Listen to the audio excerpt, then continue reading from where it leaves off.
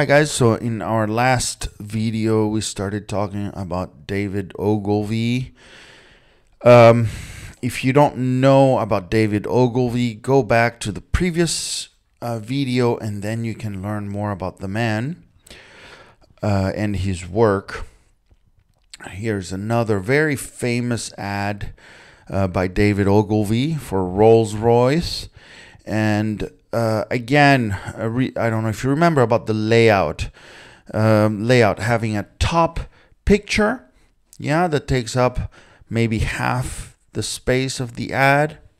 And then you have a headline that is also a caption for the picture.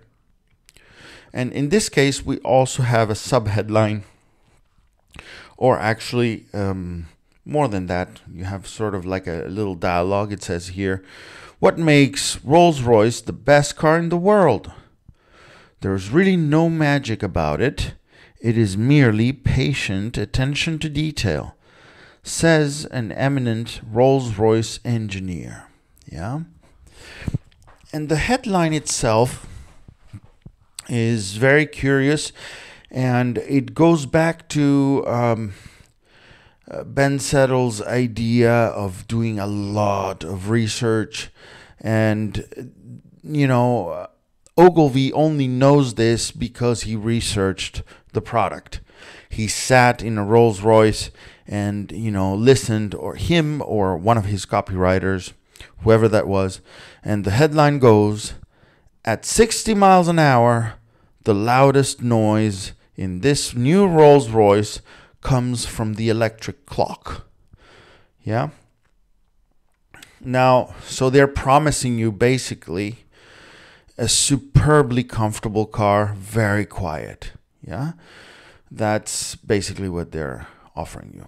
Now, there is something else that I noticed today about this ad. So nice to go back and read these ads again, because you discover things that you never saw before. And here at the bottom right, there's this little square that talks about jet engines and the future. I don't know if you know that Rolls-Royce makes jet engines. Well, I don't know if they still make them, but it used to be a huge business for them, and many airlines used Rolls-Royce engines. And basically, airlines bought Rolls-Royce engines because of the history of Rolls-Royce as a dependable car, as a car with lots of attention to detail, a reliable car, and you want that for a jet engine as well. So the same philosophy, right?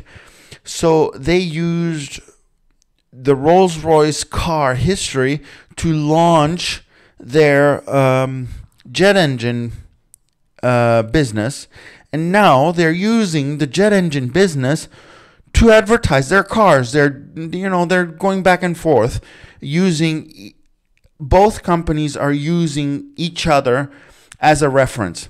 And basically what they're saying here in the little square is, jet engines are the future.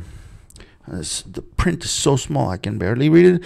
Certain airlines have chosen Rolls-Royce turbojets for their Boeing's 707s and Douglas DC-8s.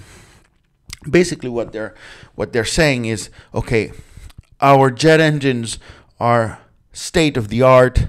They are the latest technology. So even though we're a super conservative company, the Queen rides our cars and old money uses our cars, we're not just sitting there and just thinking about the past. We're a forward-looking company, that likes technology as well. So very clever, Ogilvy, using both to as a reference to each other. Now, another interesting thing about this ad is that, I don't know if you see on the left in the body copy, it's all numbered, a numbered list basically. So it's all bullets. What is a bullet? A bullet is typically maybe a little bit longer than a headline, but not always. Sometimes bullets can turn into headlines, but basically it's a condensed piece of information, important information that you want to tell the customer, and you use a bullet to give them a list of things, yeah? And it's perceived as easier to read, because it is actually. It's not perceived. It is easier to read than a big wall of gray type, a big wall without any breaks, yeah? The bullet point gives us the feeling that we're, just parsing around and reading a little bit, and it's not so complicated, it's not so deep, and I can get the information quickly, yeah? So basically, they wrote a bunch of bullets, and that's all they're using for their body copy. They're not using anything else or any stories, yeah? So let's read one of the bullets.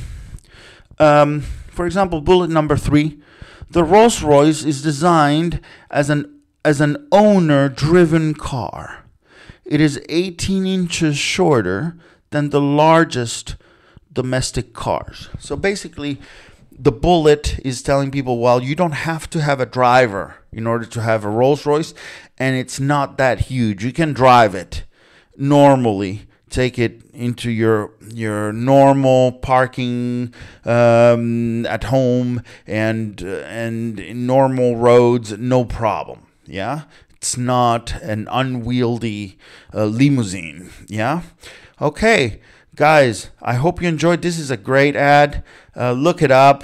Look up David Ogilvy and learn from him. Great advertising, man. Oh yes, and get my free book. It's completely free, just for you. Yeah, in the description. Top 10 reasons for successful advertising. Easy to read, packed full of information.